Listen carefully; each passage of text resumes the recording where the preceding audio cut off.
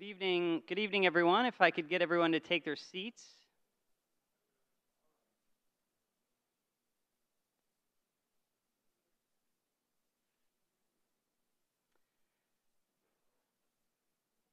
Good evening. I'm JP Walsh, the director of the Coastal Resources Center at URI and a professor in the Graduate School of Oceanography. Welcome to the second event of the Sustaining Our Shores Honors Colloquium.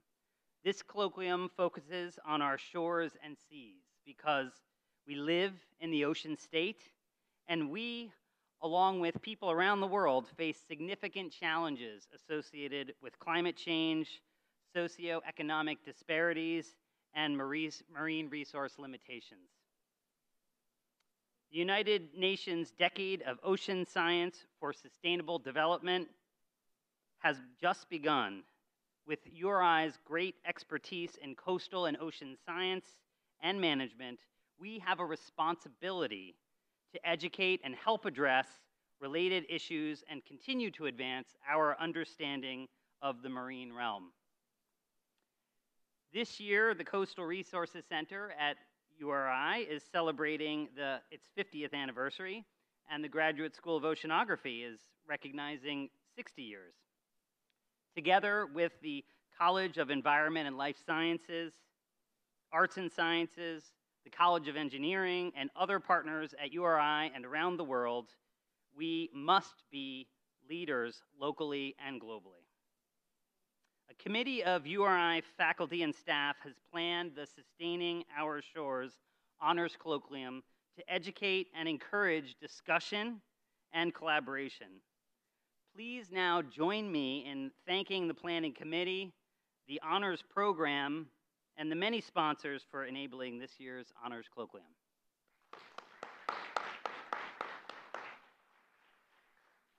Before we get into the program, I thank those attending in person for wearing a mask throughout the duration of the event.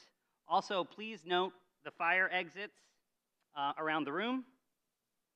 Restrooms are found off the foyer where you entered. Also, I want to make you aware that in conjunction with the colloquium, and specifically related to the topic of coasts in crisis, we'll be hosting a screening of the award-winning movie Tidewater this Thursday, the 30th at 7 p.m. at URI. Please check the colloquium website to register. And for next Tuesday, we have scheduled a panel on coasts in crisis titled Risk and Resilience in New England. Please don't miss this event, and you can see the details of the panel behind me. At this time, I would like to introduce Mrs. Silvermoon Mars LaRose to give a land acknowledgement and blessing. Mrs. LaRose earned a bachelor's degree in sociology with a minor in justice, law, and society from the University of Rhode Island. She is a citizen of the Narragansett tribe, a resident of Charlestown, and has been selected to participate in the inaugural class of the Rhode Island Foundation's Equity Leadership Initiative. Let's welcome her to the stage.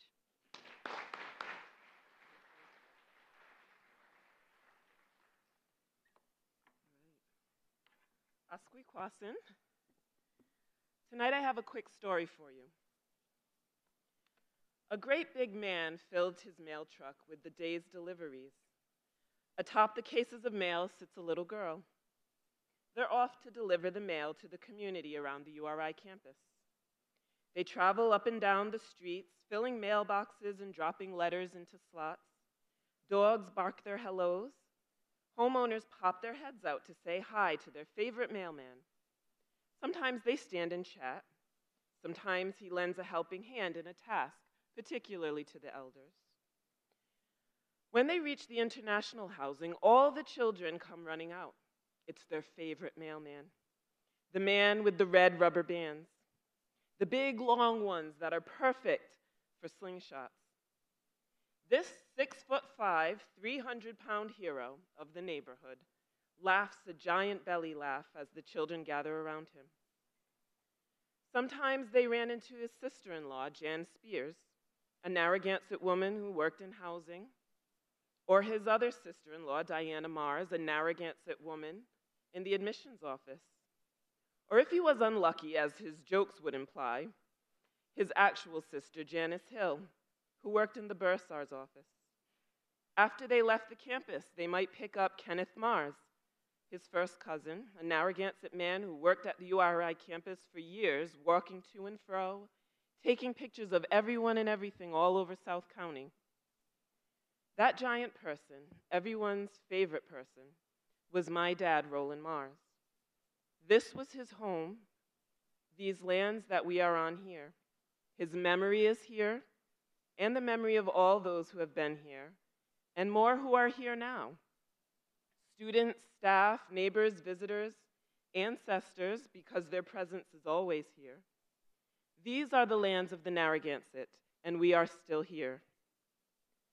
The practice of opening a public event with a statement recognizing the traditional homelands of the indigenous people located there is becoming more commonplace in the United States.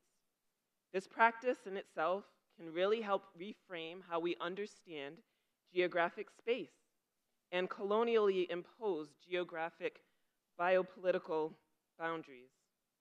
Acknowledging these pre-colonial territories recognizes the hundreds of distinct cultures who have been living on Turtle Island, existing as sovereign nations, governing, protecting, and maintaining these lands for centuries before European invasion. My cousin married the most beautiful and intelligent Dene woman, Indona Spears, and she said land acknowledgement statements are countermeasures to erasure. They publicly recognize the presence of Native people prior to European arrival and their continued relationships and claims to a territory. A statement that disrupts life as usual can serve an important role in our civic and cultural life. Non-Native people live in the United States at the expense of indigenous communities. Everywhere you go in the United States is indigenous land, gained at an immense cost. This is a violent truth that we are often not accustomed to acknowledging. What happens when we do? How would we transform our society if we lived with the knowledge that everywhere we go in the United States is indigenous land? Would it make us think twice about who was not in the room, whose voice is not being heard, whose needs are not being met?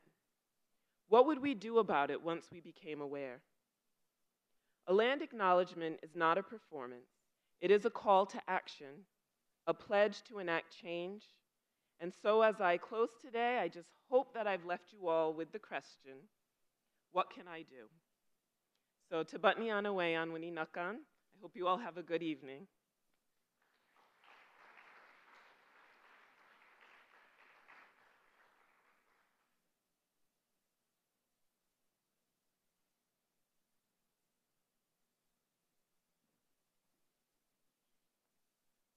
Thank you so much, Silver Moon. Now I have the pleasure of introducing our speaker for tonight.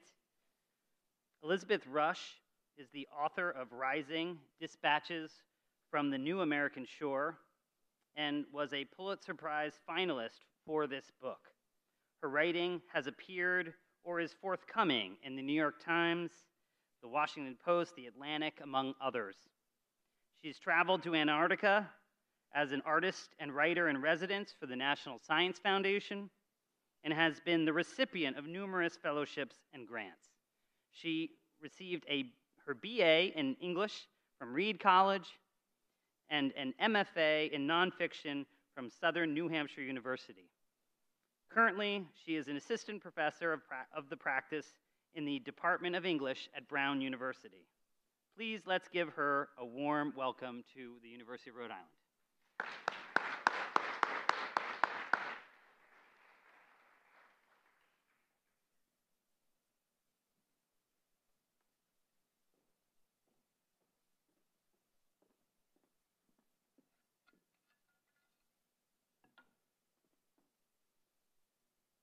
Good evening, everyone. Thank you all for being here tonight, in person and digitally, for showing up to talk about the ongoing climate crisis thank you very much to the University of Rhode Island and the Honors Colloquium for hosting this event, to JP for that phenomenal introduction, and also to Silver Moon. That's the best land acknowledgement I've ever heard. So deep gratitude for that. And she's left us with a wonderful question that I hope we all will carry with us going forward in the next days, weeks, months. Tonight, I'm going to speak to you about this book that I wrote, Rising: Dispatches from the New American Shore, which is an on-the-ground investigation of 8 different coastal communities all around the country and the impact that rising sea levels are having on them. Each of the book's chapters opens with a testimony delivered in the voice of one of the town's residents about an event or a series of events that woke them up to their own vulnerability and what they decided to do with that information. It's a book about climate change in particular and sea level rise, zooming in on what aspect of climate change I'm talking about, but it doesn't really focus on the science behind the phenomenon. Instead, it looks towards people living on climate change's front lines and asks what we can learn from them about the future that we share. I'll focus tonight primarily on a small community on the eastern shore of Staten Island, a place that Sandy both undid and remade from the ground up. And by digging into the story of Oakwood Beach and also the story behind the story, how this chapter came to be in the book in this way, I hope to pose another pretty fundamental question, and it really does echo the one that Silver Moon left us with. Whose voices have been traditionally left out of environmental discourse, and how might the climate crisis give us an opportunity to make this conversation more whole moving forward? We tell ourselves stories in order to live, writes Joan Didion at the opening of the White Album, a famous essay that tries and fails to make sense of how the idealism of the 1960s and California's golden dream gives way to, is consumed by a kind of unrelenting cynicism. Didion says that storytelling works as a sense-making practice, at least until it doesn't. That there are moments and phenomena that really test and rend our ability to arrive at a narrative line. I think that climate change is among them, and yet we keep trying to tell this story in a really straightforward way. So in 2011, I started to write about sea level rise for a number of different journalistic publications. And about a year into covering this beat, I started to grow really bored with the kind of language I had to use to get that story into the newspaper. All of these unprecedented events started to sound really eerily familiar. And so it occurred to me that climate change was entering into our contemporary culture as like a never-ending set of record-breaking storms, record-breaking heat waves, record-breaking rain. And each successive extreme smashes the previous record-breaking record. When I wrote about climate change in this way, and with this kind of tired vernacular, I feared that I was dulling readers to the dynamism at the heart of this transformation. I also started to recognize that these apocalyptic headlines overlooked the very specific ways in which climate change is impacting vulnerable communities, and more importantly, bringing those vulnerable communities sometimes closer together in new and unexpected ways. I also think that these headlines lock certain people and places out of the story when the storm that passes through doesn't qualify as record-breaking, even if it fundamentally upends so many people's lives. And I think we can see that, immediately with Hurricane Ida, which is tied for the 5th strongest storm to hit the US based on wind speed, and was deeply impactful, from Philadelphia north, but also in the Louisiana Bayou. But just because it wasn't, the strongest storm ever, I think it moved out of the 24-hour news cycle really quickly in comparison to previous hurricanes and the past couple years, the way that we kind of dwell on these devastating events. all of this is to say that I think that climate change news, in sort of telling this story in a straightforward manner, really confuses us into thinking that the conclusion is foregone. I think that it steals some of its mystery, some of what Amitav Ghosh calls its improbability or uncanniness. And I think in doing so, it also steals from us an opportunity to be transformed, and not just for the worse, by this disruptive force. So I was living in Brooklyn and teaching at the College of Staten Island in our honors program when Hurricane Sandy hit. And over 400,000 New Yorkers were inundated. 17% of the city's landmass was underwater. But as you'll come to find out during today's talk, those impacts certainly were not evenly distributed. And so this is a map of Sandy inundation in New York City, And I did a little sleuthing to get some potential inundation maps of sea level rise mapped onto social and economic vulnerability in the state of Rhode Island. I'm putting these up here because this is true of almost every single storm that I've covered.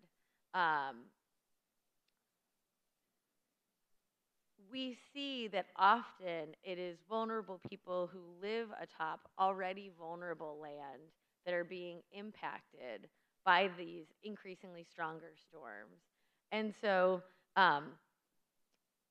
the image on the left is, South Coast, right around where we are, and it's rendering social vulnerability on top of a bathtub model of sea level rise, 6 feet of inundation.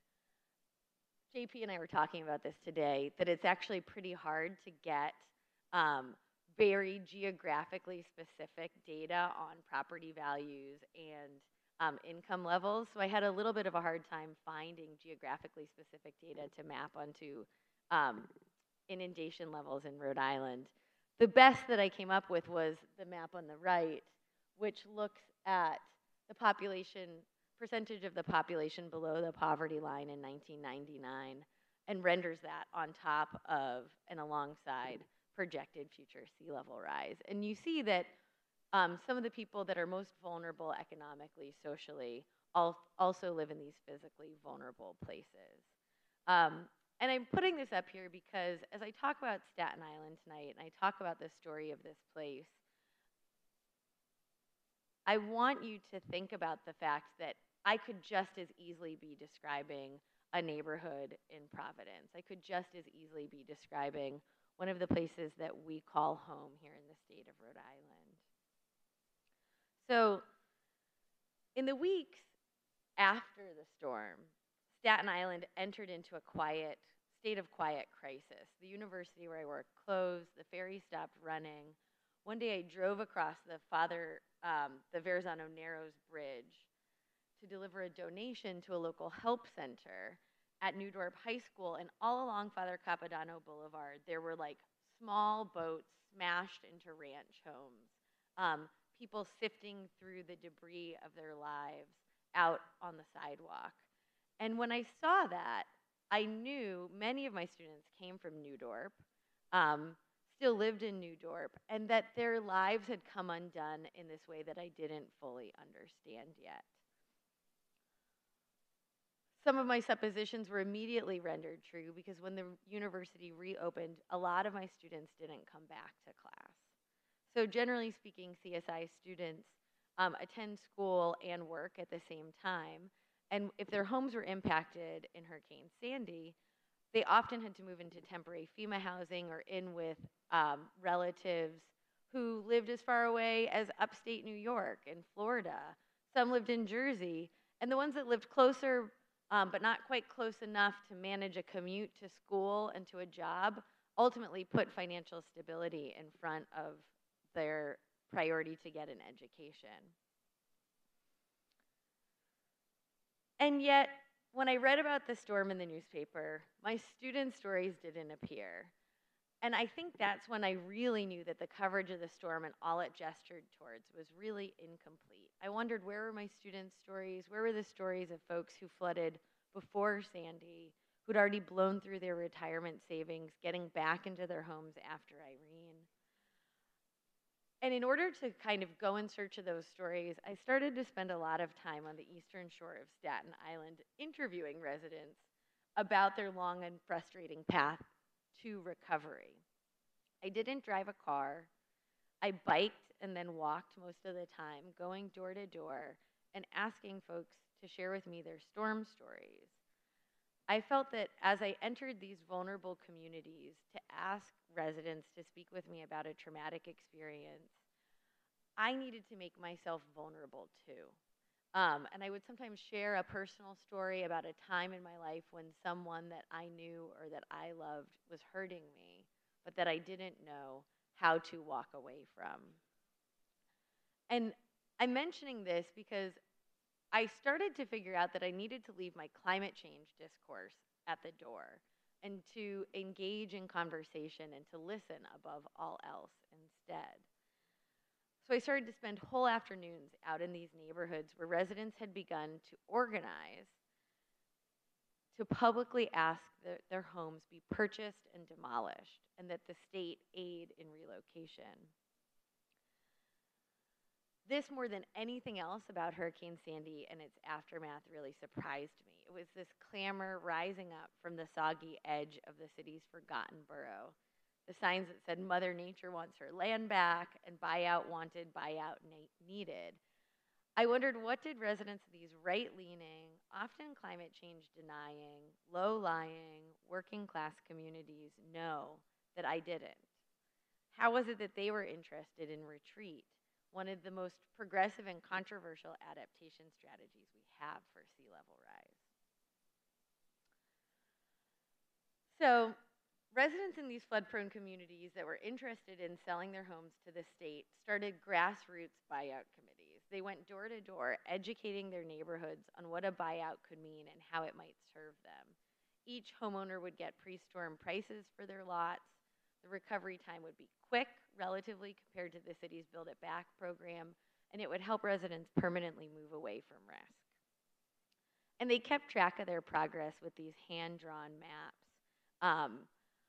And I feel like I put these up here because I found them so moving that, and also so wise. They knew that if this was information that came into the community in a top-down manner, there would be real significant resistance to this idea of retreating from their homes. So they wanted to start with a lateral, a horizontal conversation amongst residents. They also knew that in order to potentially get bought out, they had to have the overwhelming majority of residents on board. It's not really financially viable to, buy one property here, one property there. When you go approach the state or federal government to get funding for a buyout, you want parcels ideally that are contiguous and that help reduce the overall cost of infrastructure upkeep in that area were they to be removed.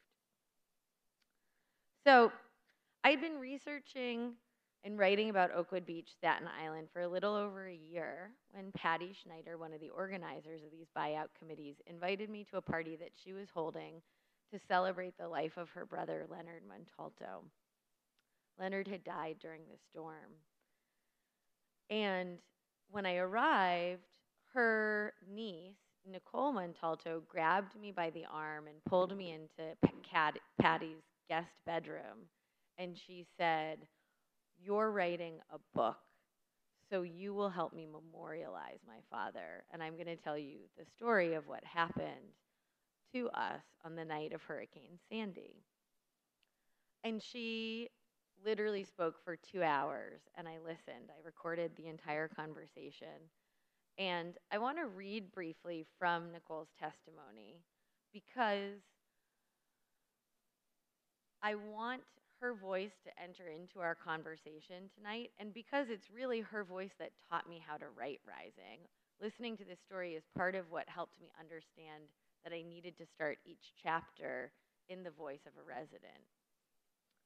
So we're going to pick up this story on the night of, actually the day after Sandy. She's in the middle of describing the search for her father, Leonard Montalto. So this is the voice of Nicole.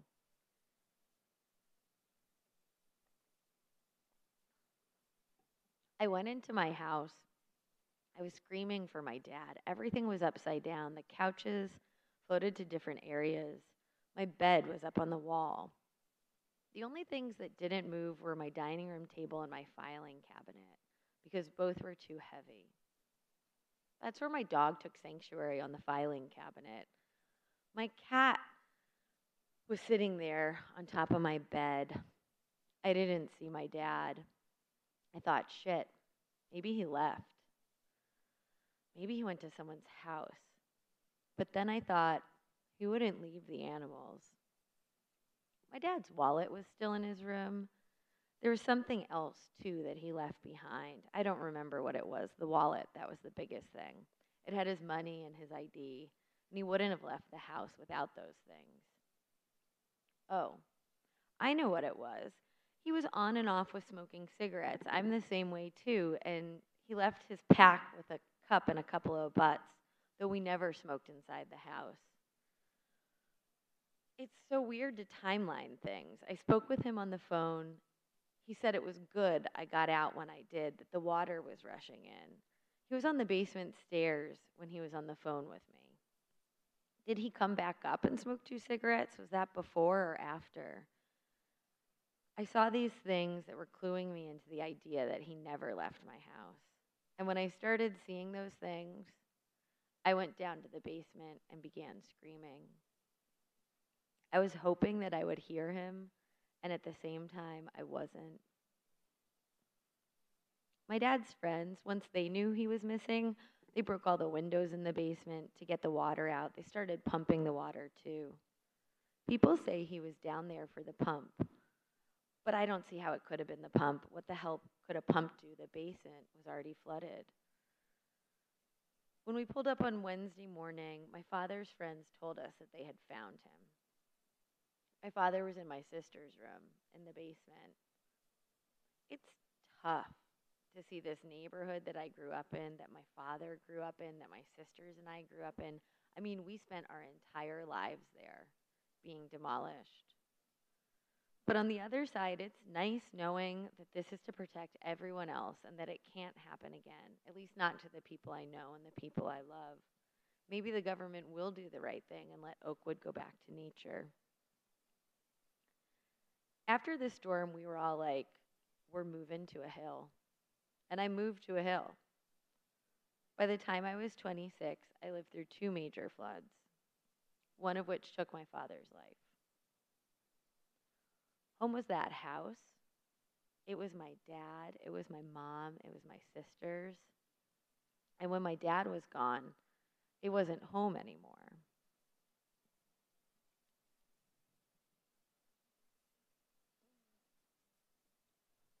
Those words, when my dad was gone, it wasn't home anymore, stuck with me for a really long time. Kiran Desai, the winner of the Man Booker Prize for her diasporic novel, The Inheritance of Loss, recently said, "We talk so much about the vocabulary of belonging, but ours is an age of refugees. We need literature that's multiple in nature, that explores, for instance, the idea that an immigrant searching for home will undo our definition of home." Desai's words call to us, I think, to invite new voices into the conversation, to produce literature that denies the idea that there's ever a single official story or one clear linear narrative of any event. And I hear in Desai echoes of the awareness that Nicole Montalto was forced into when Sandy took her father's life. Hers is a story of profound dislocation, of looking for her father and her home where he ought to be. And not only is she discovering that he's not there, he's nowhere to be found. And I think that's a discovery that would play a central role in untethering her from her childhood home and helping fuel Nicole and Patty and many of the neighbors to advocate for and eventually win the right to relocate and move in. But I also don't think that that's the only part of what fueled that desire to move away from risk. And I think to get a bigger picture around why residents might ask that their community be broken apart, it's really imperative that we reach back in time. In the image on the left, you see a detail of a USGS map from 1900, and anything that's this darker shade of light blue is an area that was zoned as wetland and as such considered unfit for human use.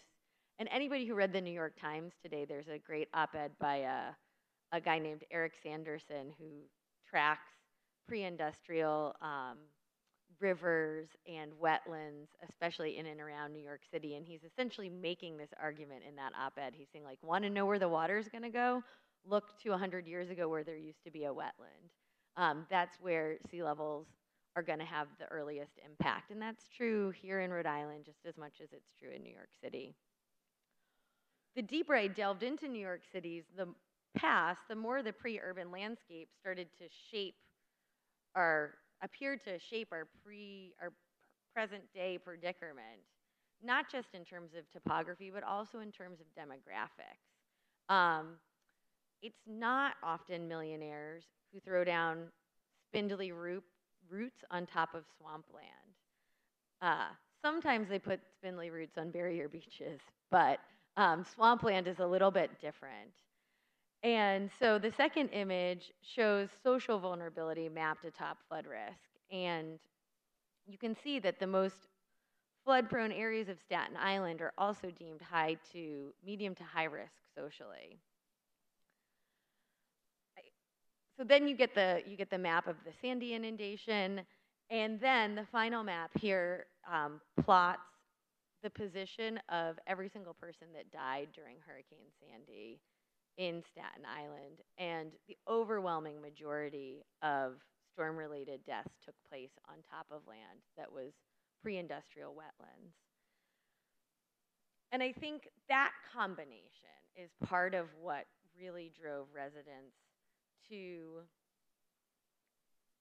start to see this neighborhood, once so beloved, as perhaps ceasing to offer the comfort that they thought of as being synonymous with that place. So the word retreat usually implies defeat in a military setting. And yet, on the eastern shore of Staten Island, after the storm that took Leonard Montalto's life, retreat started to sound like relief also. Relief from the flooding that had already defined many residents' lives.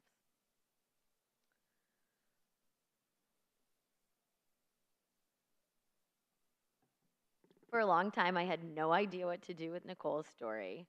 I went home from that celebration of life event, and I transcribed the entire thing. And then that transcription sat in a file on my desktop labeled Oakwood Beach Interviews for years, because I felt that there was like nothing I could do that could make her story any more powerful. As a writer and essayist, I couldn't like tweak her words and somehow up the impact. Eventually, I would run into the work of Svetlana Alexievich and her book, Voices from Chernobyl, which if you haven't read it, go read it. It tells the story of the Chernobyl catastrophe entirely from the perspective of those who lived through the events and is comprised of like 94 different monologues spoken in the voices of different residents, largely of Belarus. She's Belarusian. And when I read that book, I started to understand how powerful it is when someone speaks in the first person about an event that would change the trajectory of their lives. So many people ask me, what's the process behind the creation of the testimonies in this book? And that's led me to think a lot about what sort of distinguishes my work from more traditional journalism. I think the answer has to do with where I felt my responsibility lies. I always felt that my responsibility was to the speaker of the testimony, where I think a more traditional journalist feels a sense of responsibility to inform public discourse. With these testimonial style essays, I wanted to make sure that I was getting the speaker's voice and their story correct. So once I had a transcription, I would cut out like 95% of the text that didn't feel central to the emotional heart of the story, and then I would share it with the interviewee and ask for their feedback.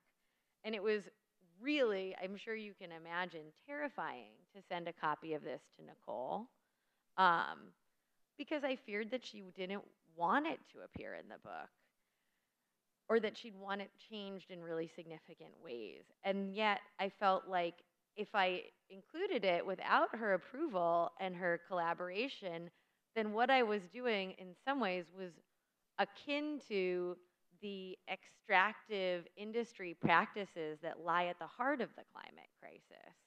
I didn't want to come into this community and take out stories, rip them of their context, and also take away a sense of agency from the speakers. Instead, I wanted this to be part of a healing process through which they might gain a little bit of agency over their story and learn how to tell it in a way that spoke to the emotional impact of the events and the way those events sort of resonated throughout their lives. So I edited the piece, I sent it to Nicole, she edited it, sent it back to me, and we went back and forth until she felt that it represented her storm experience. And I mean to bring this up, this part of this writing process up, because I didn't think of these testimonies as giving voice to people who lived on the margins of our stories. These are people who have voices of their own. What I was doing was handing them my microphone and trying to work with them to make their stories as compelling as possible, to share some of the tools that I had developed as a creative nonfiction writer and storyteller.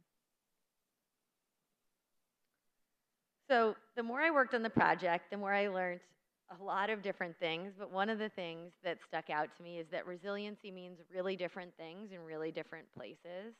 So in Manhattan, sea level rise resilience means, and I'm going to quote from the Rebuild by Design plan that's being used to sort of redevelop the southern tip of Manhattan, landscaped berms with seagrass and habitat supports, levees that double as skate parks and amphitheaters, seawalls that support pop-up cafes and passive recreation. Well, in Staten Island, resiliency meant taking out a second mortgage on your storm-wrecked home with mold creeping up the walls. It meant scrubbing the mold off yourself, as John Hajnacki did down at the VFW, and that's the image that you see on your right. All of those lighter color bricks are bricks that sat underwater and that later were scrubbed clean by members of the VFW. Resilience meant waiting months, sometimes years, for the city's Build It Back program. It meant getting shorted on your flood insurance claim money, and the single largest example of fraud in FEMA's history. So all of these unjust circumstances and the history of flooding in this neighborhood brought residents together to fight for a fairer storm recovery. And I think many of these lessons around who we're asking to be resilient and how traumatic experiences can expose historical inequality, coronavirus is teaching us the same lesson, but in a much more accelerated time frame. But it's really not they're part of the same story, right? In terms of who's vulnerable, who do we help adapt, who is expected to bear the weight, the brunt of these crises moving forward. So one thing I heard again and again was that often residents would feel sort of alone with their plight. This is especially true in the sort of 2010 to 2015 timeframe when I was doing my early research, that a lot of communities didn't know of anyone else who shared in their circumstances. And in the absence of that information, of this idea that this is like a collective vulnerability that we share, residents started to do one-off interventions. They would lift their homes up, or on the right you see Kristen Massey's home in pre-Harvey Houston. She had flooded twice in the 2 years prior and back-to-back tax day and Memorial Day floods. And after her second flood in 2 years, she was like, okay, Harvey's coming. I'm going to literally wrap my house in, like heavy duty saran wrap and sandbags and dump $5,000 into that in the hopes that I don't have to, that I can keep the floodwaters out. And it didn't work. And so I think, she's learning what so many of these different people living on the front lines of this problem are learning, that these individual fixes often fail. So that's sort of like one part of the story. And then simultaneously, like in the same decade that I've watched the United States inundated again and again by record-breaking storms, I've also seen another really powerful phenomenon start to unfold. So all across the country, and it's been fascinating to watch this, community-led flood survivor groups have been popping up. There's Residents Against Flooding in Houston, Low County Flooded States of America in Charleston, a Community Voice in New Orleans, Horry County Rising. The list goes on and on and on and on. And many begin online in advance of a storm, and they serve as information sharing networks after the storm around how to get your home assessed, how to file a flood claim. They talk about which contractors are the least likely to rip you off. And so I saw these individual groups pop up on Facebook, but in the latter half of the decade, I've also watched as those groups have started to band together. And one of the ways that they're banding together is through something called the Anthropocene Alliance, which is a nationwide coalition of flood survivors that started in 2017 and already has over 100,000 members across the country. Every month, community leaders from these frontline communities get together to discuss what they've learned in attempting to adapt to flooding in their communities. And they've been Zooming long before we all had to Zoom. This is a screen capture from one of their monthly meetings. In addition to having that sense of solidarity amongst groups, the Anthropocene Alliance also connects frontline communities to pro bono legal and scientific counsel, and it's helped these communities file unlawful wetlands development suits. It's helped them apply for numerous federal grants, and also they've appealed development permits and hosted educational forums. And in doing this, they're showing us that these communities have really important, these citizens have really important information around what are the absolute most vulnerable places.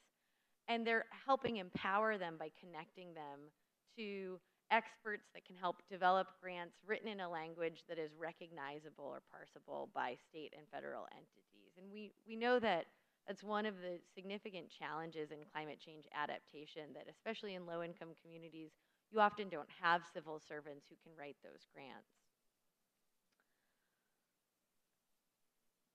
So eventually, back in Staten Island, Governor Cuomo listened to the residents of Oakwood Beach, and over the course of a year, he purchased and demolished 600 homes.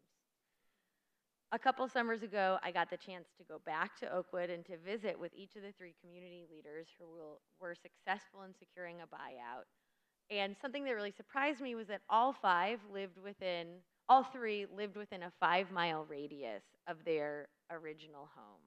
They were up the hill and out of the floodplain. And as we ate lunch, they told me that it wasn't just them who had stayed. Over 80% of folks who participated in the buyout stayed on Staten Island. So the island didn't hemorrhage property taxes, nor was the community shattered. Many people still hang out on the weekends. They go to the same butchers and bakers and grocers.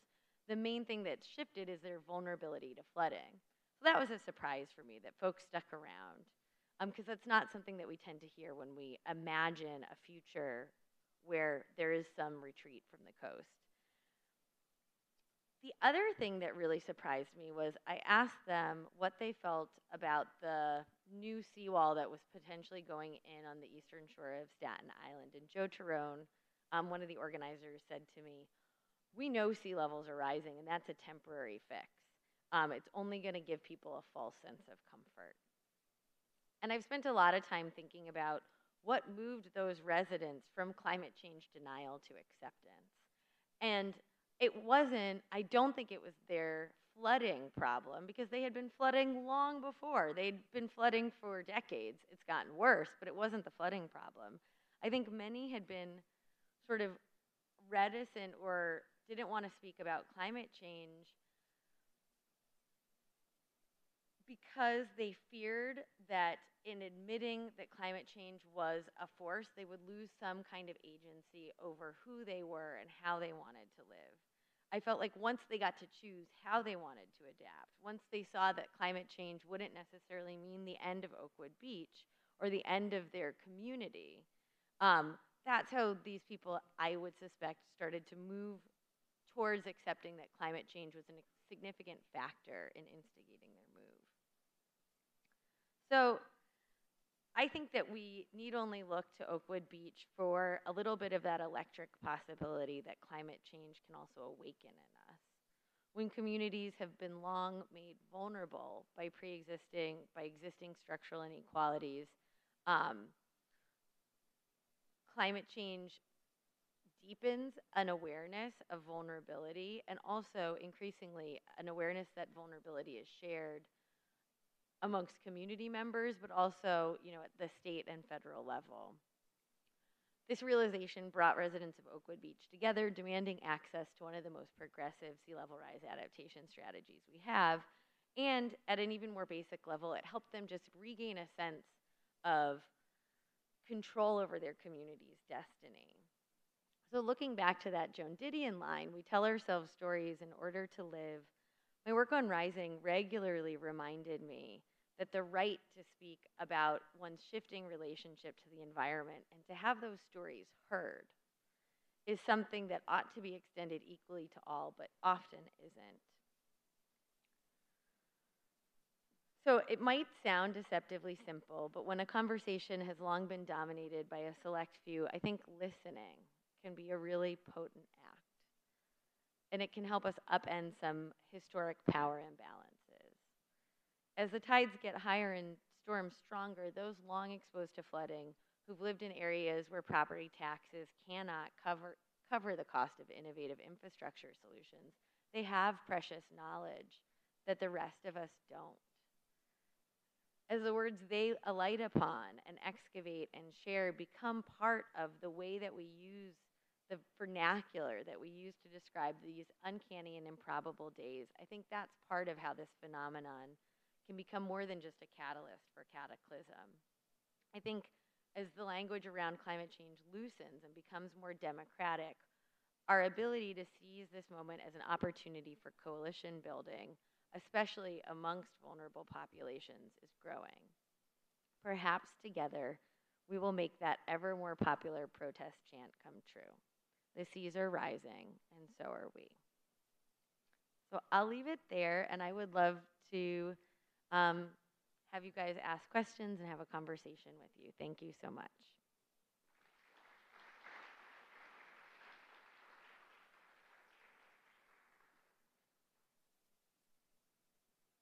Thank you so much. Sorry, that was a little loud. That was lovely. At this time, we want to open the floor to questions, and I want to encourage the students, like I did last week, to come on down and ask some questions maybe first. All right, we got some takers.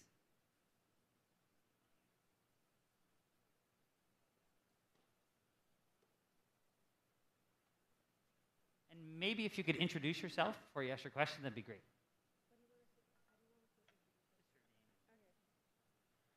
I'm Emily. I'm a sophomore at URI, and my question is Staten Island going under? Like, if Thwaites Glacier melts, will Staten Island be gone? That's a great question. So I had the wonderful pleasure of visiting Emily's class today, and I spoke a little bit about a research trip that I took to Thwaites Glacier in Antarctica, which has been nicknamed the Doomsday Glacier. You might know it as the Doomsday Glacier from Rolling Stone and Wired and all of these popular news outlets, because Thwaites alone, it's the size of Great Britain, so it's a huge glacier, can rise global sea levels 2 feet. And it also has the potential, kind of acts like a cork holding a lot of the West Antarctic ice shelf in place. And if the West Antarctic ice shelf becomes destabilized, it could rise global sea levels 10 feet. Will Staten Island be underwater? Absolutely not, but parts of it will. Like Staten Island has Tote Hill, which is the second highest point on the eastern seaboard. So it has this topographical diversity. That's a strength of the island if you think about climate change adaptation and managed retreat. Let's say, worst case scenario, the West Antarctic ice sheet falls apart and we get 10 feet of global sea levels. That means that anything between sort of 10 feet of high tide and high tide would be underwater. That might sound terrifying, and if you live in Florida or Louisiana, that probably should be sort of disconcerting. But a place that has a bit of topographical diversity has a lot of flex in terms of thinking about if 10 feet, between 0 and 10 feet above sea level in Rhode Island were to go underwater, yes, we would lose a lot of our tidal marshes and we lose some of the lowest lying parcels, but that's certainly not the entirety of Rhode Island. So when we think about how to start to enact managed retreat, and I've been excited to learn that there is already the spark of some conversation and actual planning happening in Warren around retreating from a very particular street, Market Street, that if you go out to Market Street in Warren on a high tide, it's underwater. I've seen it. I went down to the bay to try to check out Jacobs Point, actually, in a storm event. And to get there, I had to go on Market Street and was like, oh, well, there you go. This street's underwater. So there's talk of, and they're working on moving some of the low-income housing that's on Market Street into Metacom Avenue in Warren. And that kind of pairing upland development with sort of extinguishing development rights along the lowest lying parcels of land is, I think, a strategy that we're going to see enacted more and more often all around the country. They're already doing some of that in Norfolk, Virginia. But it still remains this really sticky question of people have asked me, how do you get people to want to move? Do you not fix the road after the storm? Do you not fix the electricity? Do you stop maintaining infrastructure? And that feels very coercive to me and is not, I think, the answer. But I think that part of the answer is starting to have conversations in communities where we're already recognizing this vulnerability is ongoing about what's important to you about your community. How could some of that or the majority of that be preserved? Could we help you move literally half a mile away and get you up and out of the floodplain? What are some of the things that you'd like to see added if we're going to do some kind of investment in this upland corridor? So they're trying to do, commercial investment on Metacom Avenue in Warren, which is a little bit strip mall-y and kind of could use a shock of investment money. So I think there's also a lot of opportunities there if we get out ahead of the storm literally.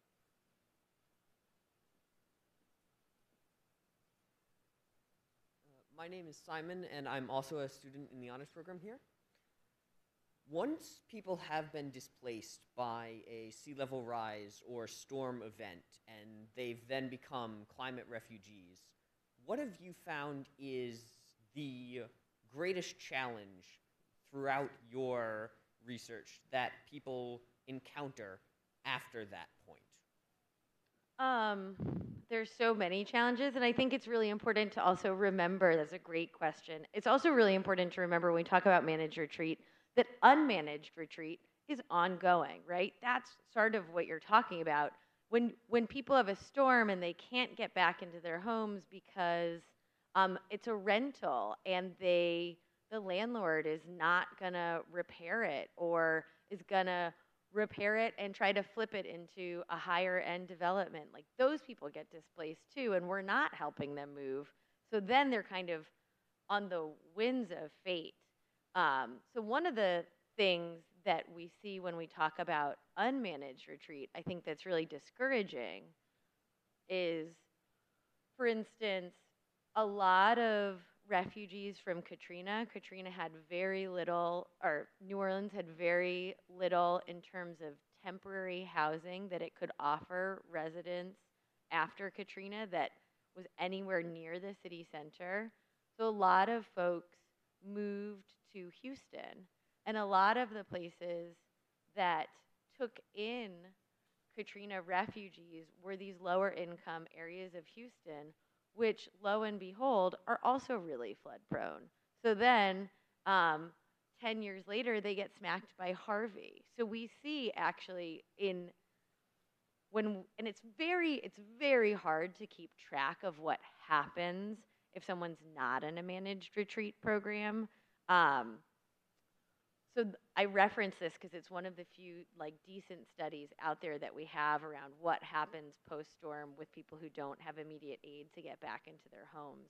And so we're finding that they're just jumping from one bubble of vulnerability to another bubble of vulnerability. And that matches again to sort of those early slides that I showed about social vulnerability and flood vulnerability, that we see that New York City has a ton of public housing on land that used to be wetlands. That's because that's just cheap land. And so when we don't help people move away from risk permanently, we're also often actually ingraining that vulnerability because they move from affordable place to affordable place. It's a really good question.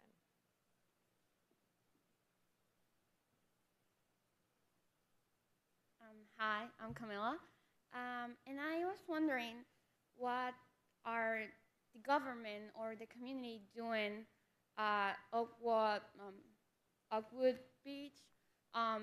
Because they already moved, and you said how they are locating in a pretty near area again. So what are they doing to not have to move again? Just try to really solve or at least decrease the fastness of the sea level rise. So what are they doing just to not have to move again and move again? Is there anything they are currently practicing?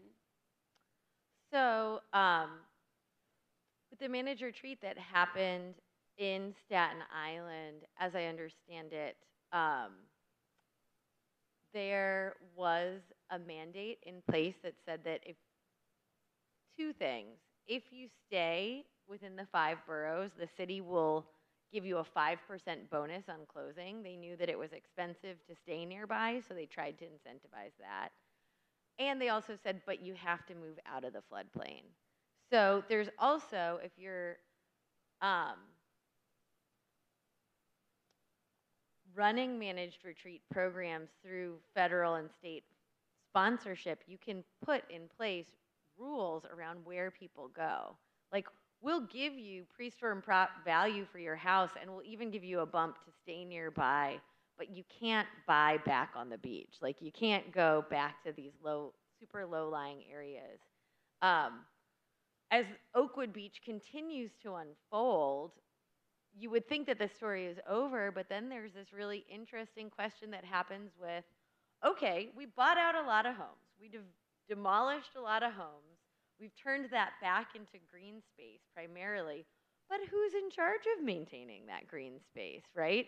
So the city, the state actually, for up until next year, is like legally responsible for the maintenance of those parcels, and they go out there and they mow and they reseeded land with native grasses, and it's really neat to watch sort of the old wetlands ecology come back there. But they're also trying to physically sell that land. They're trying to sell it to the New York Parks Department because they don't want to be saddled with taking care of it. I helped a team of artists put in a bid to make it into a public memorial where they would plant a graded field of cherry blossom trees that, as sea levels rose, would slowly kill the cherry blossom trees, and it would become this like physical memorial sculpture to go into that space. But there hasn't been funding to show up for that, even though they won a design competition for the National Parks program. So it's tricky. There's sticky, tricky afterlives to manage retreat that I think we're still in the very, very, very early days of even wrapping our heads around. So great question. Okay, I got to ask one final question, which the state motto is hope. And this is a tough topic that we're talking about. And what gives you not only hope, but maybe happiness in this somewhat difficult subject? That's also a great question, and one that I've thought a lot about. And my response goes in two directions at once. I think if you really decide to commit to working in the sphere of climate change, anything, you will move through periods of grief. And I think that's true of not just people who are committed to climate change. I think a lot of us, I've noticed an uptick in friends and family members over the past 2 years who have come to me and said something like, "It's so sad." And I'm like, "It is so sad." And so, you know, that I'm thinking of a friend who lost the forest where she used to take her kids camping in Oregon to wildfires last summer. And now they just drive through it in this, it's like this, you know, tinderbox, like, I don't know, it's like a burnt down, decimated area. And I think it's important to recognize how hard it is to have these emotions in our lives and then to take care of ourselves. So sometimes when I feel very in a place of deep grief, I try to do something that brings me happiness, like go for a long hike or a long bike ride, and to honor the things that replenish me. So that's like a way of sort of staying buoyant through grief. And then there's another thing that's sort of like, it actually fills me with a lot of hope to see communities come together and to advocate for the changes that they'd like to see happen. It also fills me with a lot of hope to see like the rise of the sunrise movement and to see when I listen to young people talk about climate change, so often I'm struck by how instinctually they equate environmental justice and social justice. That was not part of my worldview until very recently. And so I think the fact that it's increasingly sort of like baked into how young people think also fills me with a lot of hope. So thank you. You guys are part of my source of hope. Wonderful. Thank you.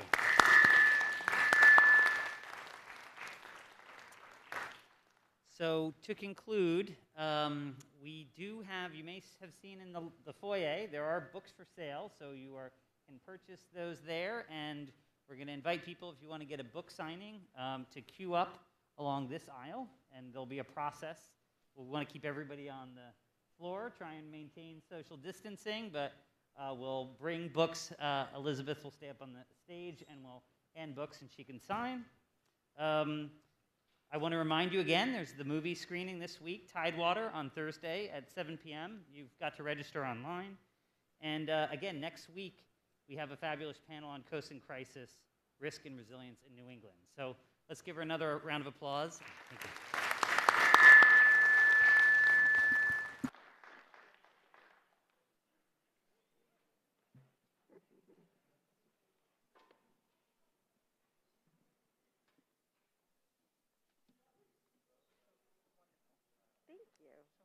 Thank you. That's very kind. Every time we have a new colloquium topic every year, and I'm always wondering, what is this experience going to be like? But this very